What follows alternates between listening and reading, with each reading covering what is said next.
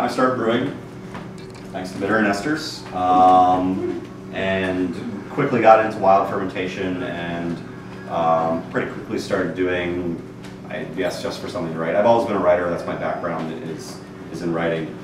So once I got started brewing, I just started writing about brewing, and I started a homebrewing blog called, and don't ask me why, because I actually don't have any answer for this at all. It's called Bear Flavored Ales. Bear Flavored is the name of the blog.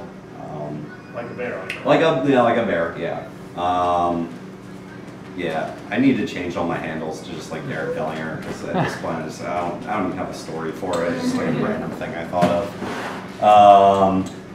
So doing the homebrewing blog for a couple years, and I helped to run a homebrew shop up in the Hudson Valley, and was just kind of like getting into the Hudson Valley beer scene, and a couple of friends were opening breweries, and I was thinking about opening a brewery myself, because every American citizen is required to think about opening a brewery themselves.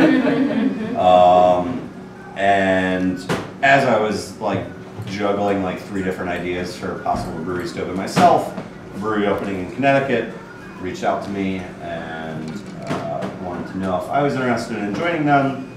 And it seemed like they wanted to do the sort of beers that I wanted to do, so that's how I got involved with Canada Falls. And we started just kind of like, I was originally going to just kind of do their, help them essentially as a consultant with their wild fermentation program.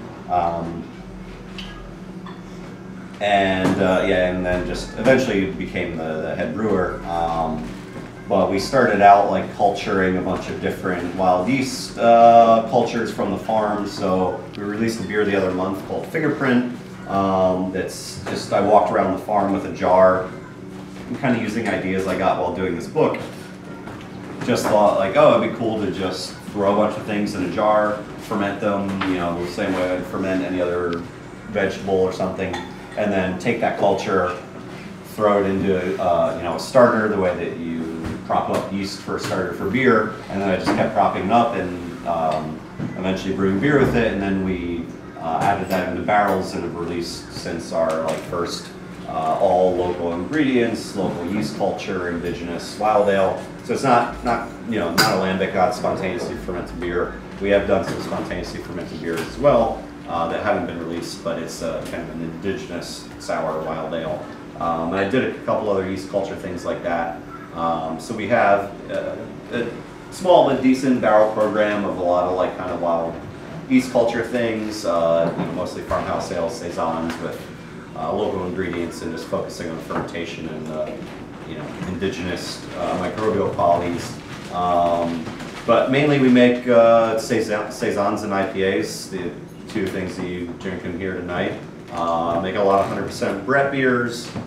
Everything is pretty much that color and low ABV and just pale and dry and hopefully drinkable. And the goal is pretty much to make simple, sessionable beers that are, hopefully approachable to any kind of beer drinker or any kind of drinker at all. We get a lot of positive feedback from wine drinkers, which pleases me. How many barrels is this system? 15-barrel system, 30-barrel tanks. Actually, fairly large brewery for a new brewery. We're a lot bigger than most of the new breweries opening up. For better or worse, it was. I almost didn't take the job for several months because I was just a home brewer. Like I didn't have a professional brewing background, and it's a fairly sizable brewery. And we had a very, very good consultant, Dan Suarez, who's since opened up his own brewery in the Hudson Valley. Suarez Family Brewery, and he's probably one of the best brewers in the whole region. He's super talented. Also makes very like-minded brewer in that he's trying to make only session, drinkable, approachable, low ABV beers. Well, you guys have taken off. I mean, the word just came out like, boom, Kent Falls. Yeah. It's right with a lot of people. Well, the beers are excellent. Heck yeah, it's fantastic. Yeah, it's really, really good. So, I pretty much just tried to make what I made as a home brewer, what I wanted to make and drink. Just kind of light drinkable beers, but focusing on fermentation and hop nuances. And so everything's usually pretty simple recipe. Only most of the beers are just Pilsner malt and wheat. Almost all of them are just Pilsner malt and wheat. No adjuncts? No Usually- caramel malts? Or? Yeah, I've never used crystal malt at Kent Falls. Wow. No, that might not be true. We have done a couple dark beers that had like a higher roast crystal malt in, but we haven't done a ton of dark beers. Not because I don't like dark beers. I do like dark beers a lot. Just have only gotten around making a couple. For a while, I was like jug like 3 different tanks with 3 different yeast cultures. I mean, many experiences that were really interesting adapting to, and maybe probably with a lot of things we only tried because none of us had professional brewing backgrounds, so we only did them because we were dumb enough to think that we could, like somehow made them work. So we had 3 yeast cultures and 3 tanks, which was difficult to juggle. In the sense that it limited a lot of what we could do. We actually didn't make any clean beers for the first like 6 months or so. We didn't make any IPAs or pale ales or anything like that. Because we started out, well, I guess we started out with 2 yeast cultures and 3 tanks, but we were juggling between Saison cultures and Brett cultures. And so for a while, it wasn't practical to make a dark beer because it would have had to be, we did make like 100% Brett dark strong ale. We're actually releasing some of the variants of this weekend. We had like 100% Brett dark strong ale, aged some in bourbon barrels, some in wine barrels, some in bourbon barrels with blueberries, some all on second use peaches with souring microbes from a sour saison aged on peaches.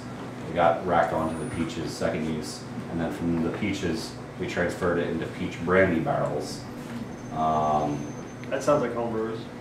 Yeah, I mean, again, for better or worse, a lot of these ideas are just like, oh, we've got these barrels, let's do this, and then just like juggling like a million things. But that's part of the reason why, I mean, and I think that it is at least a smart approach to take with easing into a brewery is there's a lot of nuance and variety you can showcase by just using different hop varieties and tweaking fermentation flavor. I made a ton of different beers by name at Kent Falls so far in the year and a half I've been doing it. But stylistically, a fairly narrow range. Like I've at least used that to kind of comfort myself of like, I'm not trying to make every single style of beer. I'm not making 70 different styles of beer. I'm really only making 3, 4, 5 styles of beer, but tweaked to showcase how much variety you can get from just simple ingredients and like a straightforward approach. I kind of see that a lot in Hudson Valley, like Catskill Brewery. Yeah, and like those breweries, they have like exactly what you just described. Right, and you do want to kind of have a focus, like they're I all think great, for branding, yeah, you want to kind of like you want to have a focus at least starting at. We don't have a brew pub, we don't have a tap room actually, which is really difficult, but we don't really have a call to be like, oh, we need to have every style of beer out there represented, or people in the tap room are going to complain. Right. We're very much not a brew pub, we're the total opposite, so it's allowed us to be eclectic and varied, but also very focused too.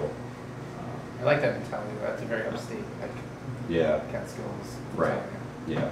I mean, yeah, I guess it's, I'd say a lot of, like, Grim is I would say, like that, and, other half to some extent, like, it's, With the barrel beers, do you do blending?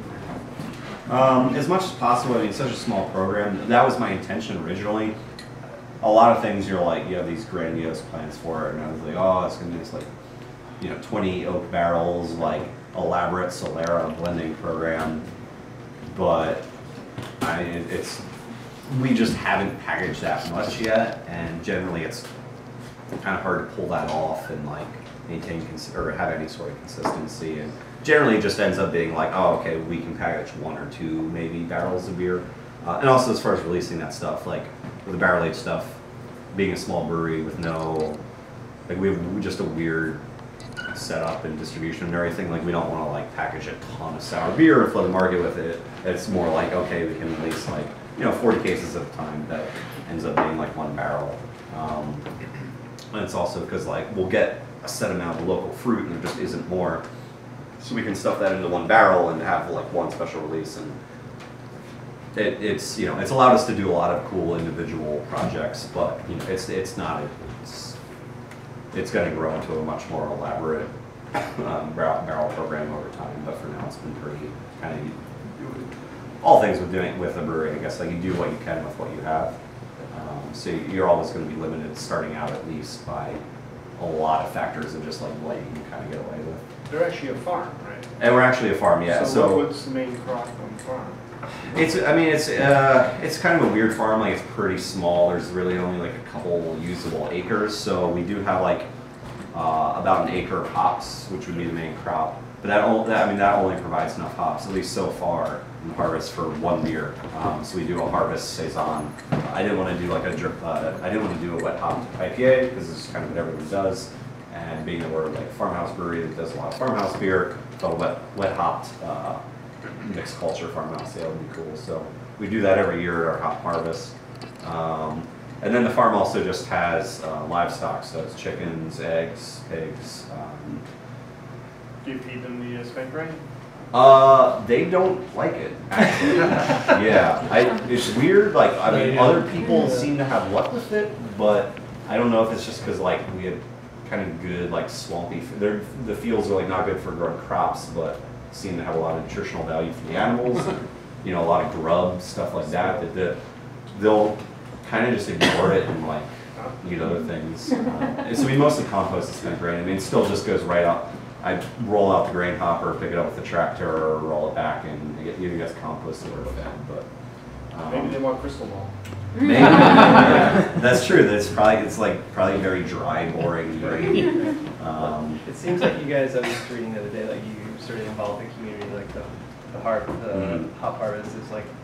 Yeah, we try and have people come out. Take the hops. Really, just for the free labor. labor. Zernick does that, and it's like, you guys are brilliant. You just got Free other labor. people just They actually pay us to come because it's a pig roast. So, right. We give them beer and roast a pig for them, but they pay us to work for us. But it gets people involved. Well, to me, it's just a normal day at work. Like, I'm just in the brewery brewing because I have to make the saison thing. So for me, it's a day of work in which like 50 times more people than usual 50 interns are watching. Yeah, are just standing over our shoulder. Like, what's that pipe for? What are you doing now? Right.